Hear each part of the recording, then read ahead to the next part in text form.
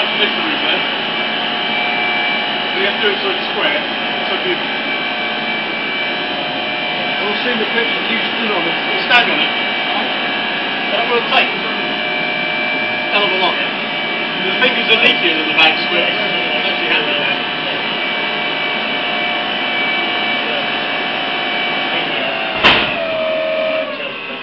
That's just running off 7 cells.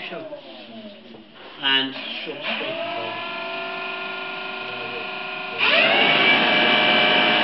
amps, 21 amps, something like that.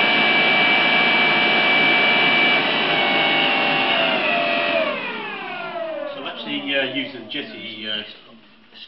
the Jetty converter and using telemetry on that, so I can see how many RPM I'm doing. So on the full-size craft, the fan was limited to 853 RPM. So RPM doesn't scale linearly with scale; it scales with the inverse square root. So basically, the RPM should be. Sorry. You alright with that? No. Well.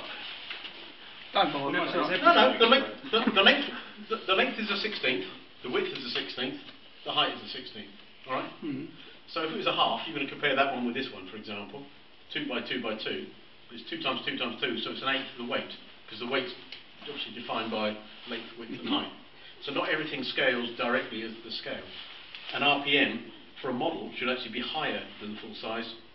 That's what the inverse, rather than the same, and rather than just saying, well, it's a 16th, surely it should be a 16th of the RPM. No, it doesn't work like that. Like small things like insects, wings beat like bloody crazy, compared with birds. The smaller you get, things go faster typically. So yeah, it's more like a fluid at smaller scales. Yeah. It's more like liquid rather than there.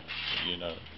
So you have to work harder. So this should go 4 times the speed of the full size one, which is about 3,200 RPM. And I do actually run that about that. I only thought I better look, find out, do my homework before I come in today. But I actually run that at 3,000 RPM, which is about 100 watts. I've done that through the fan calculations in the book Kevin and I did. So if you run off there, you can see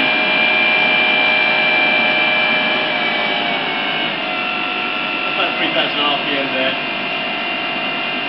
You can be quite comfortable with. If I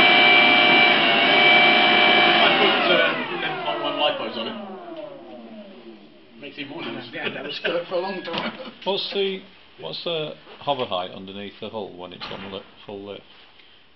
Well, roughly. It's 5'6", so what's that? That's 66, so it's about 4 inches.